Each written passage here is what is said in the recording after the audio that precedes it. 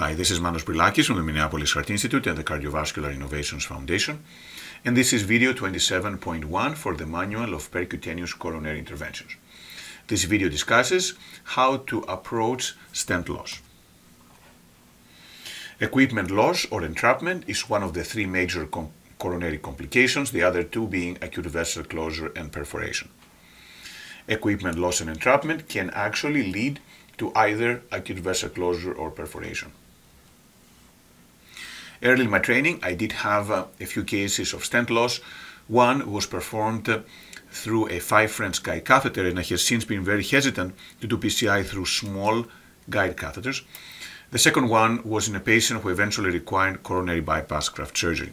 And those experiences made me want to learn more, so I reviewed the Mayo experience at the time, which taught me many useful lessons that came in very handy in the years since then. And I will try to share some of those lessons in this video. First of all, on the causes and prevention of stent loss, probably the most common cause is poor vessel preparation. Direct stenting should be done very rarely, if ever, mainly in saphenous vein graft lesions when there is distal embolization, or when we have done imaging and we know that the lesion is pliable and there is low risk of distal embolization. But especially in cases with heavily tortuous and calcified lesions, this is the excellent protoplasm for losing stents. Sometimes the stent may actually catch through another stent. Other potential causes is use of small, such as 5 French guide catheters. The reason there being that when we're trying to pull the stent back into the guide catheter, a 5 French has a much smaller lumen than a 6 or 7 or 8 French guide, and therefore a potentially deformed stent may be easier to catch the tip of the guide and become stripped off the balloon. Also, sometimes trying to forcefully pull the stent back can lead to stent loss.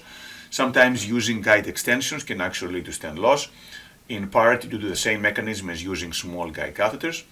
And finally, doing retrograde stent delivery can lead to stent loss, but we don't do this anymore during CTO PCI. And these are again examples of how we can have stent loss. The most common one is the stent becomes deformed, trying to pull it back into the guide, the balloon comes back, but the stent becomes stripped off the balloon. Sometimes, however, the stent can be stuck in a lesion and then it can stay there, or the balloon may go forward and the stent may not be able to follow. And this is an image of how a deformed stent looks like. This is another image. This stent deformation can happen during attempts to deliver through poorly prepared lesions, or if the stent catches the guide catheter. And if there continues to be forceful pulling back of the stent, then the stent can become stripped off the balloon. This is an example of attempting to deliver a stent through a septal collateral, leading to stent loss. Again, we don't do this anymore in CTO PCI. Sometimes trying to advance the stent through the proximal collar of a guide extension can lead to stent loss. This is from the earlier versions of the guideliner. The current versions are a much easier, much smoother transition, and this is much less likely to occur. However, one is to be careful to not wrap around the wire with a push rod, because that might again make difficult for stents to go through and lead to stent loss. How to prevent stent loss? Essentially, it is the same as the potential causes, addressing the potential causes, avoiding direct stenting in more cases, especially in heavily calcified vessels, doing a great job in preparing the vessel, often using intravascular imaging, confirming that the vessel is ready for stent delivery, trying to stent from distal to proximal so you don't have to recross the stent. Guide extensions can cause stent loss, but also can prevent stent loss by facilitating delivery through challenging anatomy. If there is difficulty in delivering or pulling back the stent, don't use a lot of force. This is the same as access. A lot of force is what can lead to a stent that could be retrieved with further gentle manipulations to actually come off the balloon. If a guide extension is used, the push rod should be placed under a towel. If you're trying to pull the stent back in the guide but there's resistance, don't pull hard. Instead, just advance the stent again, make the guide more coaxial, and then trying to pull back again. Using bigger guide catheters helps minimize the risk of stent loss and also facilitate delivery. And then, if a stent could not be delivered and came out, then before putting it back in the body, you should always look at it, because if the stent has become deformed, then it should be discarded and a new stent used. Otherwise, there is significant risk of losing the stent during delivery attempts. What to do if, despite all the measures, there is stent loss? The key algorithm has to do with retrieval versus not retrieval. And although for most equipment we do want to retrieve them for the body, for stents, actually quite often retrieval might not be the preferred option, but actually leaving it in place, either deploying it if we have wire access through the stent, or crushing it if we have lost wire access to the stent, may actually be the preferred approach, can be faster and safer. As David Holmes said, attempts at removal can make things worse. And if you decide to retrieve it, you need imagination, creativity, flexibility, and excellent visualization, because the stents can be very thin, can be difficult to visualize, especially in calcified vessels. This is an algorithm about how to approach the stent loss. The first question is, where is the stent lost? If it's in the periphery, then, especially if it's in a small, inconsequential branch, for example, a branch of the femoral iliac artery, it may be best to leave it in place. This does not cause any adverse problems. If it's lost in the coronary, as we discussed before, the question is, do we need to retrieve it or not? Because if we don't, if it's in an inconsequential location in the coronary artery, it may be best to either deploy it or crush it. But if we need to retrieve it, then if we have wire position through the stent, the most common technique and the easiest to use is the so-called small balloon technique, we'll discuss in a second. Alternatively, snares can be used. Alternatively, multiple guide wires can be twirled to intermingle their distal tips and pull everything back. And then if everything else fails, then sometimes emergency surgery might be required. This is an example of stent crushing. This was the stent that became dislodged from the balloon. A second wire was advanced. A balloon was advanced next to the stent, inflated, and crushed the stent against the wall of the vessel. Another stent is advanced, and then the new stent is essentially covering the previously placed stent.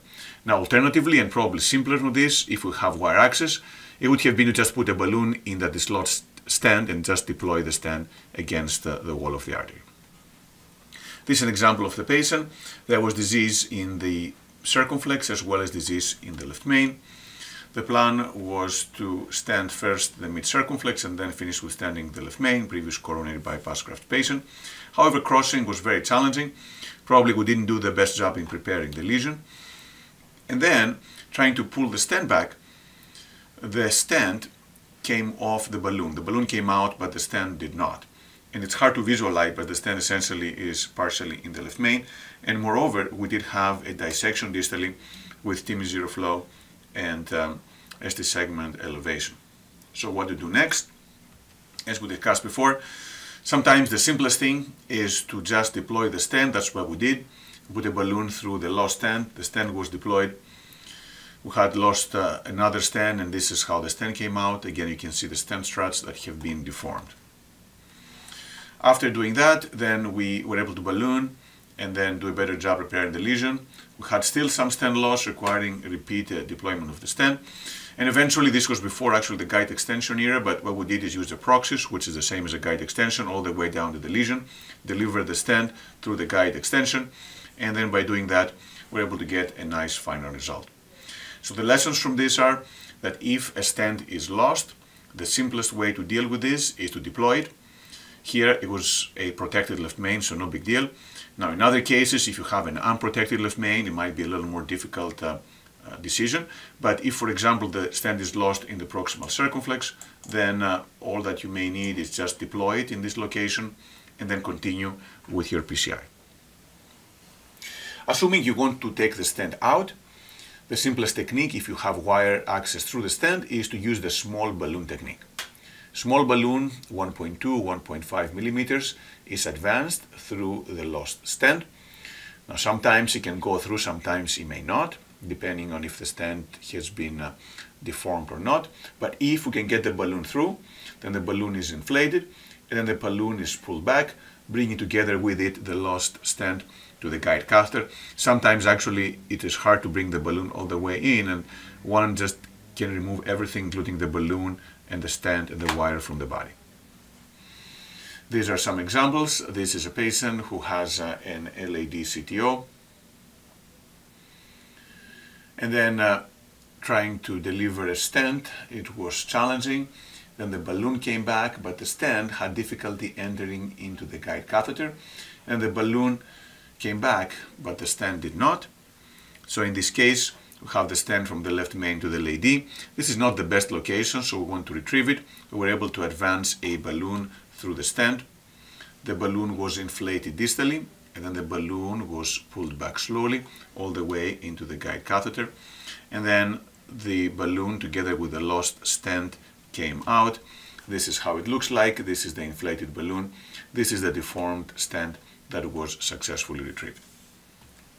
This is another case, a patient with multiple right coronary artery lesions, a significant IFR. The lesion was prepared, but then we had difficulty delivering stents, and then trying to pull the stent back.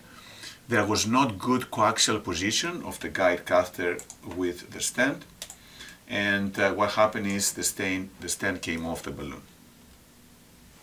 So very similar to the previous location, but on the positive side, the stent was actually partially inside the guide catheter, which facilitates the retrieval, because what we did is advance another balloon next to the lost stent, inflate the balloon, and then pull everything back. And this is what came out. This is part of the deformed stent protruding back out from the tip of the guide catheter, and there was an inflated balloon inside the guide catheter. You can see here the whole system coming out all the way through the sheath. Another option is to use a loop snare to retrieve a stent. There are different loop snares, small ones that can fit in the coronary arteries and larger ones that can fit into the aorta. This is an example of a gooseneck snare.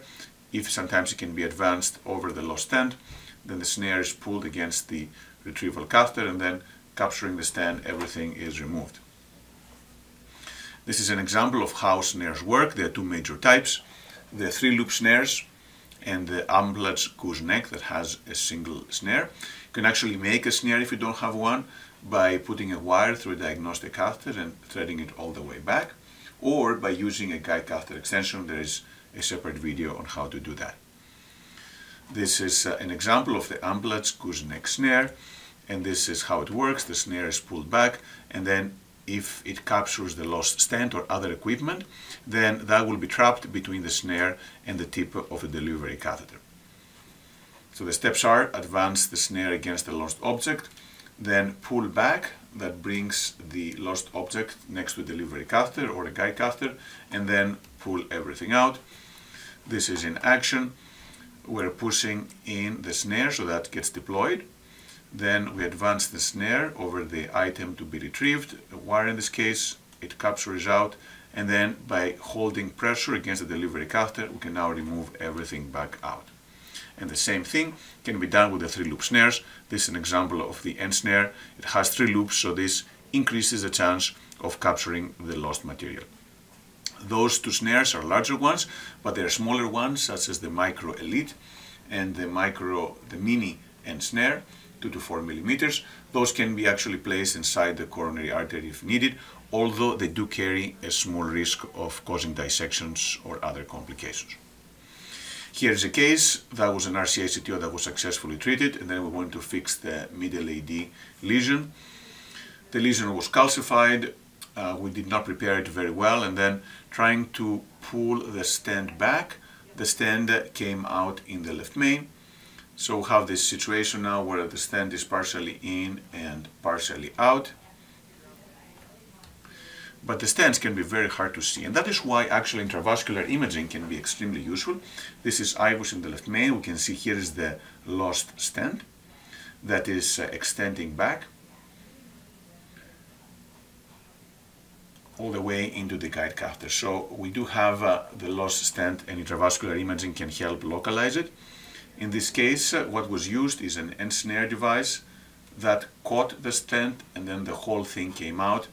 And this is how it looks after it was retrieved. This is the ensnare, and this is the capsule stent that has been elongated during the retrieval attempts. And then IVUS, after retrieval, confirms that we have actually removed the stent from the left main. So again, IVUS is an excellent tool for visualizing lost stents, which sometimes can be hard to see by fluoroscopy. And after stenting, a nice result was achieved. Another way to retrieve stents is the so-called guide wire twirling technique. This assumes we have a wire through a stent. If not, multiple wires can be advanced, ideally through the stent struts. Then they are rotated multiple times until there is twisting of the distal ends of the guide wires, and then both wires are pulled back, bringing the stent back into the guide catheter. So to summarize, stent loss is a complication that can be prevented by doing very careful lesion preparation, ideally using guide catheters that are large, such as 6, 7, or 8 French, and avoiding forceful advancement or forceful pulling back of the stents. If stent loss occurs, the first question is whether retrieval is needed or not. In many cases, if the stent is in a non-significant location in the coronary artery, the simplest thing to do might be to just take a balloon and deploy the stent, or take another stent and crush it against the wall of the vessel. But if retrieval is desired or required, then there are 3 major techniques. One is the small balloon technique, then using a snare, or using multiple guide wires and twirling them to remove the stent. If all this fail and stent retrieval is still necessary, then emergency surgery might be required. Thank you very much.